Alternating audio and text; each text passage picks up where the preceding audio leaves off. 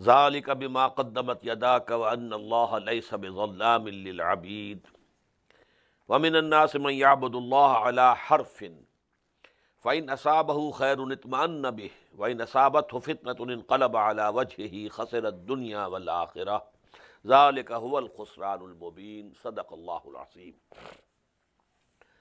The last ayah of the first section of Surah Hajj was left.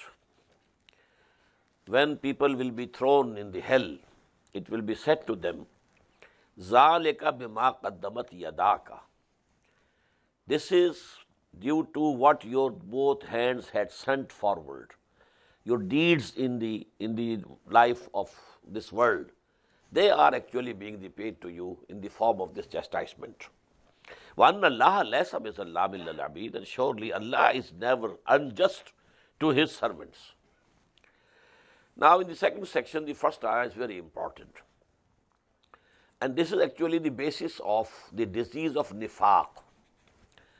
Whosoever was accepting the call of Muhammad sallallahu alaihi wasallam and said that I believe in what you say, I believe you are the messenger of Allah, and I believe in Allah is the only God and there is no God beside Him, and that we shall be resurrected. Now there was persecution which came to him. People are beating him, laughing at him. If they are the slaves, they are getting the worst type of torture. So now this tribulation and testing, it became hard on some of them. Now Allah subhanahu wa ta'ala has created all type of people. There are strong people also, there are weak people also. A strong person who has a strong character and he has a strong power of will, he says this is correct, I have to do it, come what may. And he is ready to sacrifice everything. But there are certain people who want to go to the right path but are not prepared to suffer. They want to go on the right path, but to make sacrifice, it becomes difficult. So when there is a demand for sacrifice, then they fall down on their faces. This disease, when increases to a level, it becomes nifaq. But this nifaq will appear in the Madani period. But the essence, that was there in the Makki period also. Some weak people who were, so to say, very much perturbed at the persecution that they were getting. They were not strong enough in nerves and their perseverance to take it boldly. So this is their condition is depicted in this ayah. وَمِنَ النَّاسِ مَنْ يَعْبُدُ اللَّهَ عَلَى حَرْفٍ. There are people who want to worship Allah, but on the edge. They don't want to go into the main stream. There you might drown. So you should keep near the coast of the river. They want to take a bath, but they don't want to go into the deep waters, lest they should be drowned. So this is harf on one corner. وَمِنَ النَّاسِ مَنْ يَعْبُدُ اللَّهَ عَلَى حَرْفٍ فَإِنْ أَصَابَهُ خَيْرٌ. If there is peace and there is, everything is okay, اطمأن بِهِ. He is also very satisfied. He is going with the believers. وَإِنْ أَصَابَتْهُ فِتْنَةٌ انقلب عَلَى وَجْهِهِ. Whenever there is some test comes and there is some tribulation, some trial from Allah subhanahu wa ta'ala, so he falls down on his face. خَسِرَ الدُّنْيَا وَالْآخِرَةِ. This is the loss of this world as well as of the hereafter.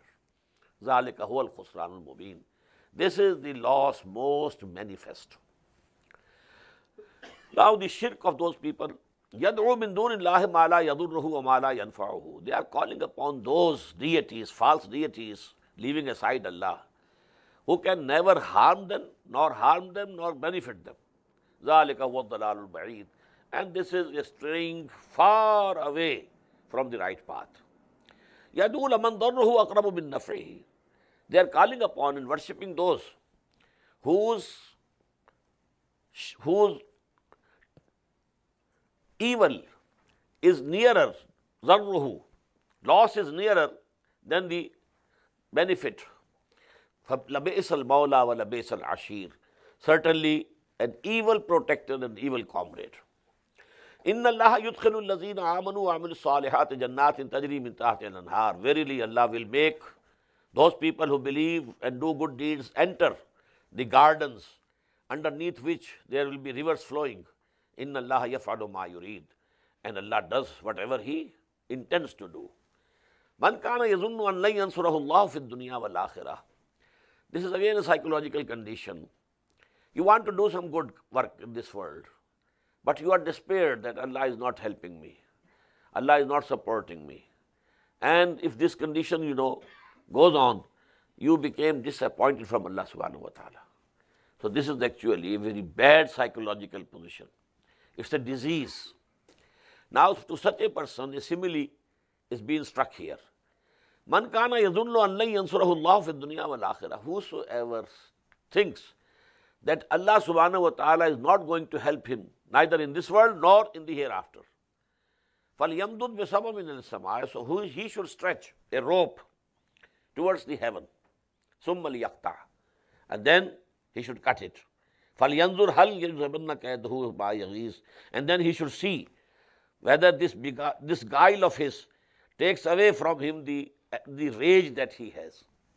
Now, what's the meaning of this simile? If there is a rope and you are hanging from that rope from some height, till such time that the rope is intact, you are safe. When the rope breaks, you are down and you might be killed. So this hope to Allah subhanahu wa ta'ala, this is a rope for the believer. He will help me. He will help me. He will help me. All the conditions today are very bad. They seem to be hopeless. But I never give up the hope from Allah subhanahu wa ta'ala. Maybe there is some turn of events and maybe Allah subhanahu wa ta'ala's help comes. So this will keep you, sustain you. But if you break this, you cut this rope, you have no support whatsoever. What will you do? You are gone. So a person who is working for the glory of the deen of Allah, this is very important. He should keep his hope with Allah intact. Allah will help me, inshallah. Maybe if success doesn't come and kiss my feet in this world, at least the success in the hereafter is guaranteed for me. But what if I am doing what I am required to do by Allah subhanahu wa ta'ala? Why should I, be very thoughtful about it? I should not be concerned because Allah subhanahu wa ta'ala has promised. If not in this world, the success of the hereafter is ensured. وَكَذَلِكَ أَنزَلْنَاهُ آيَاتٍ بَيِّنَاتٍ. In this way we have sent down this Quran as revelations which are very shining. وَأَنَّ اللَّهَ يَهْدِي مَن يُرِيدُ. And verily Allah guides to the right path whomsoever He wishes.